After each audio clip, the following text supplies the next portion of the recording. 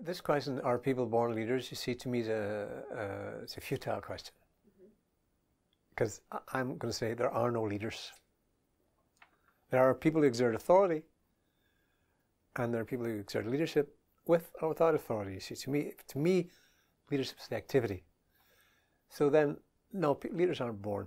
I believe leadership is a capacity that we can learn and can be taught. I'm Hugh O'Doherty. I teach leadership at the John F. Kennedy School of Government. I've done that since 2000. Originally from Northern Ireland, where I grew up, and in the midst of conflict, which sort of launched me into this field of leadership. I began life as a high school teacher in Northern Ireland when we call the Troubles erupted. We used the word the Troubles in the North as a sort of a euphemism. It was a lot more than troubles. It was a very, very violent period from 1969 to 1998.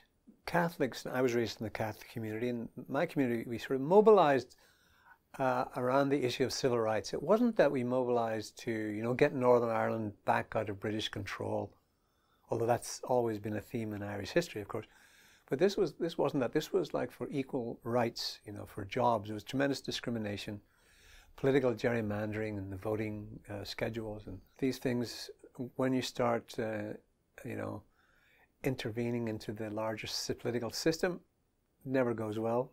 Usually the authority structure doesn't respond benignly, and didn't respond benignly in Northern Ireland. And of course, then that led to the eruption of violence, and the Irish Republican Army took to the streets, and we had this 30-year period of violence. And that was settled in 1998 when we had a peace agreement that allowed the Catholic community and the Protestant community to share power. Troubles doesn't quite capture how violent and chaotic it all was. Yeah. None of us knew what to do. We were absolutely lost, because it threw us into tremendous chaos. And what does education mean? What does schooling mean in a community that's torn apart by violence? And the community was sort of slow to engage with these questions, because they're deep leadership questions. It's one thing after another, and eventually the thing that was really the turning point for me was one evening 3 men arrived at the home of a 15-year-old girl who had been I was teaching English literature and French.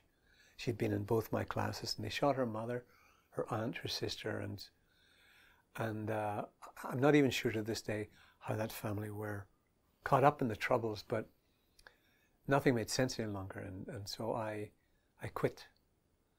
And that's what sort of launched me into how do we understand the roots of violence, and what I suppose now I'd call it leadership. What's the leadership required to bring people together, mobilize people to face the reality of violence, and to truly figure out what needs to happen in order to address that. So that's what sort of launched me on this journey. The concept is very confused and unclear, and here I think one of the things that's happening on the one hand is glorified. We're all supposed to be a leader. We're all supposed to be walking around with a big L on our forehead. Everyone's a leader, right? And on the other hand, it's trivialized, because now we have like little kindergarten children are doing leadership programs, and they do a little test and they get a little badge, leader. So all of that, it's just confused what the activity of leadership really entails. And we're sort of in that morass about figuring out what it truly is these days.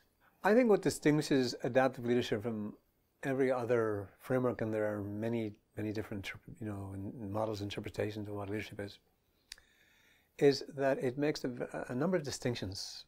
And to me, the most important distinction is it distinguishes between the authority as a set of functions and leadership as an activity. And so we'd say that authority is something that you're given in a formal role or a position. The CEO of the company, or the President of the United States, or any country. You get a formal role, a formal title, and with that comes certain resource. But it doesn't come with leadership. And so that raises the question, well, what is leadership? So we'd say, well, what you get with authority is you get resource depending on that position, CEO or mayor of a town. But you also come with a set of expectations. When people give the authority, they expect that in return they're going to get something. And what they're expecting in return are what we call 3 services. First one is direction. Tell us where we're going. Give us the plan, What's the future? Second thing is not only tell us where we're going, but keep us safe on the journey. Security, keep us safe. And of course we have, this is a huge issue these days, obviously, Homeland Security. What are you going to do? We gave you the authority, now keep us safe. And then the third expectation is, tell us where we're going, keep us safe, keep order. If there's conflict, make sure that things come back to status quo, back to equilibrium. As long as you keep providing those 3 services, fine, we'll keep giving you authority. When you start disappointing those, we can take it away. Now it gets really confused because once we give someone the title of CEO or mayor or whatever, we also give them the title leader. And this is where it goes off the rails. There's no guarantee that simply because someone has a position of authority that they can lead. Then that gets us to the second distinction. Well, what's leadership? Well, we'd say leadership is an activity. It's an activity, an action, not a role, not a position. And what is that activity? Well, it's the capacity to mobilize people to address not any old problem, but a very particular kind of problem. And we get into a second set of distinctions here. And we distinguish between what we call a technical problem and an adaptive problem. A technical problem is, in a community or an organization, we face lots of problems. But if we have within our repertoire both the information and the skills required to address that problem, we don't need learning. We don't need system change. We have what's needed. We just need to apply it. It gets much more complex. One type of problem is we might agree on the nature of the problem, but we might disagree on how to fix it. For example, AIDS. For a long time there wasn't even agreement on what is the problem, how do we define it.